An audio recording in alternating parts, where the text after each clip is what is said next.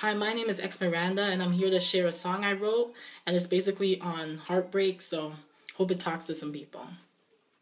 Broken heart, self-esteem, shattered to pieces by human beings. Pain so deep, please hold me. Emptiness inside got me feeling so lonely. Only you can console me. In a fetal position, wishing you would come hold me. I look left to right, all I see is my left and right hand. Stretching out to someone, hoping they would understand. Hear my heartbeat, it's like my heart's beating down by the rain from the clouds weeping now. Cause I feel like I'm chained to the ground, see. Hoping my unspoken eggs drift away, but my wounded soul still open to my dismay. I feel my emotions decay, will I ever see a brighter day? Yeah, confession, depression is wrestling with my spirit. I fear its intentions are to steer me away from you.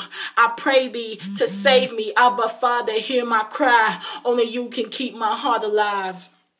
Okay, so that song was basically a song written for people who are going through struggles. Everyone has struggles sometimes, and you might not even be a Christian, but there's so many times you might feel that you're relying on human beings, and human beings change. Human beings cannot be your source of satisfaction. They cannot be your source of sustenance. You have to rely on Christ. So I basically wrote this song for situations of that in that sense.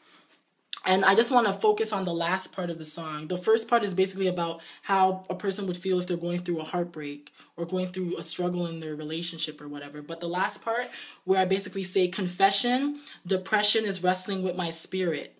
I fear its intentions are to steer me away from you. I pray thee to save me. Abba, Father, hear my cry. Only you can keep my heart alive. That part is basically talking about how sometimes we're at a point where you might be in a relationship and you might feel, maybe say the person's breaking up with you or anything like that. You might feel a form of hurt. You might feel discouraged. You might feel a lot of pain. But one thing you have to know is the reason why you feel so broken down is because you put too much of your trust in that person. You have to put your complete trust and your complete reliance on Jesus Christ and let him be your husband. The Bible says, for your maker is your husband, the Lord Almighty is his name, the Holy One of Israel is your Redeemer, for he shall be called the God of all the earth. So remember to put your complete trust in God, and he can keep your heart alive, and he can keep your soul alive, and keep your mind focused on him. And remember, if you seek God first, he'll add the rest. So yeah.